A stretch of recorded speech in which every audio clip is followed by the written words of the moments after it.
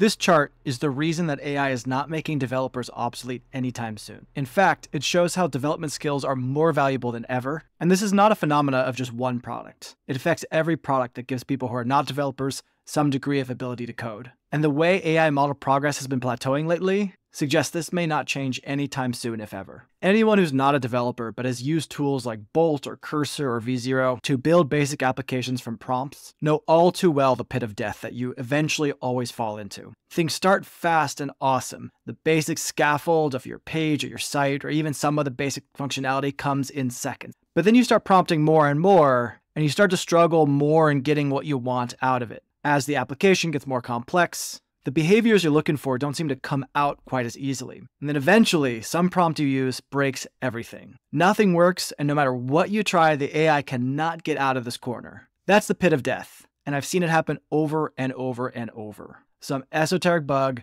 is just too challenging for the LLM to solve on its own, and then that's it. Your app is done. If you find yourself lucky enough to not land in a pit of death, you'll probably hit a plateau of death instead, where again, after a certain number of prompts, you just don't seem to be able to make progress anymore. There's truly only one fix for these situations, and that is you gotta roll up your sleeves and get in the code and fix whatever the AI couldn't. Whether that means solving some very esoteric bug or implementing some features so that the AI can continue off of your implementation, there's always a point where the human is needed. Even if the model's got 10x better, I don't think you'll actually offset the development need by that much. The reality is LLMs are good at code generation, but code generation and writing is only one part of many of software development. And in my experience, when an engineer comes in to unblock the AI, the next pit of death is just right around the corner. And as the application gets more complex, you need the developer intervention more and more in shorter and shorter intervals. Eventually what ends up happening is you go from products that don't require any development to ultimately exporting that code and needing developers to fully take it over. And now the developers use different tools that are similar but more focused on code editing. And that's not to say that the tools that didn't require development in the beginning aren't useful. They actually can be incredibly useful for things like prototyping,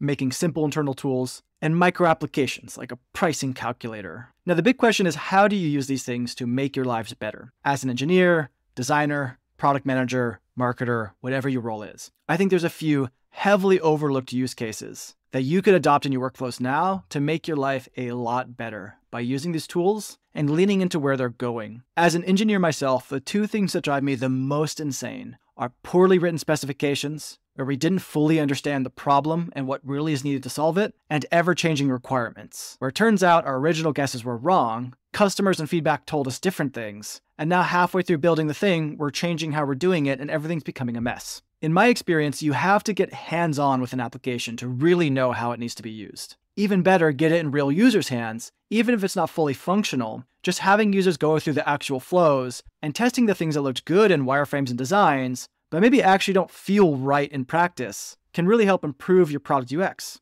But if you have to build the whole thing before you learn that, that's wildly inefficient and can lead to very messy code bases. Alternatively, with these rapid prototyping AI tools, we can iterate before we actually commit to building the full thing. We can try out the flows even if all functionality is not there. If we're lucky, we can even get direct user feedback in small ways and learn as much as possible early before we then commit to a finalized spec and building the real full application. But there's other implications I believe coming soon too. While I don't think programming is going away at all, I think it will change. I think every year we're going to see a major reduction in actually handwritten CSS code. The same way you don't handwrite a PDF, you export it from a tool. Design and design-to-code tools are becoming so good that they can generate CSS for you, shockingly close to how you would have written it yourself. In doing that, we can stay exactly true to the original design spec and avoid a lot of redlining and back and forth to make this look correct. But I don't think it needs to stop there. I think looking to the future, the big question is, how do we get more tedious development off of our plates so that developers don't need to update colors, add a simple section,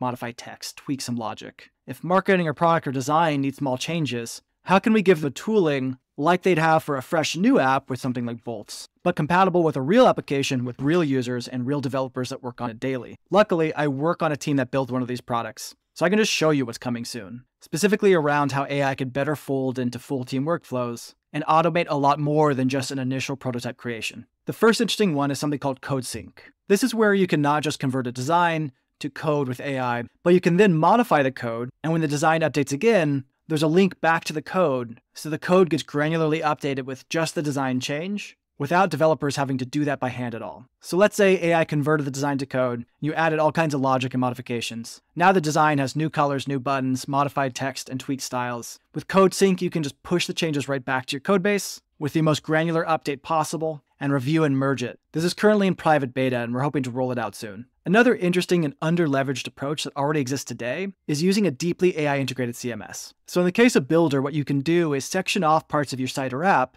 and decide what regions can be controlled by the CMS. These regions can be assigned to specific teams, like the homepage body goes to the marketing team, a hero section goes to a merchandising team, etc. And then you can use generative AI just like you would with Bolt, Cursor, Zero, or whatever, but the updates go directly to the site or app published over an API. Think of it as like Bolt embedded in your site and app, with whatever rules and restrictions you want around it. What that unlocks is not just crazy generative AI use cases within your live sites and apps, but it opens up two other really interesting use cases. The first one is integrating agents into this AI CMS structure. One use case we're exploring is being able to have like a Slack bot, where you might have a conversation about what you'd like to change in your homepage or ideas on things you could do differently, and you just tag the Builder agent in Slack, and it'll read the conversation, apply the suggestions as like a 5 or 10% test, and then come back a week later and let you know how the test performed. In this world, for those self-contained regions that are probably more marketing focused, and things you don't really need or want to have in code anyway, the agent could just make those updates end-to-end autonomously and do the tedious work and just let you know what the results are each time. We can even take that one step further and let the AI auto-optimize things. So in a CMS like Builder,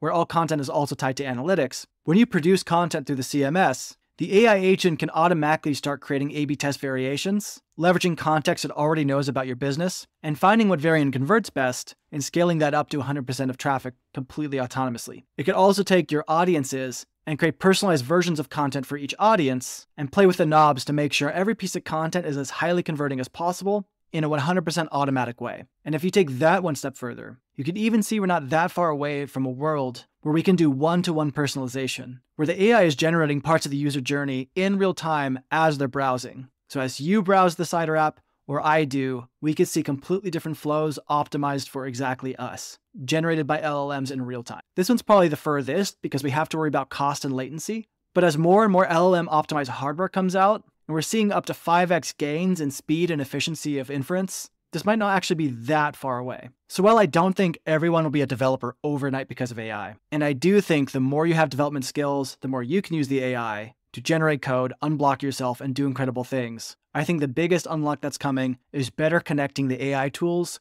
with your existing teams and workflows to be able to build and iterate on real applications faster than traditional methods while maximizing the skills of everyone. And we all build better products faster together and focus on our unique skills and creativity and less of redundant menial work.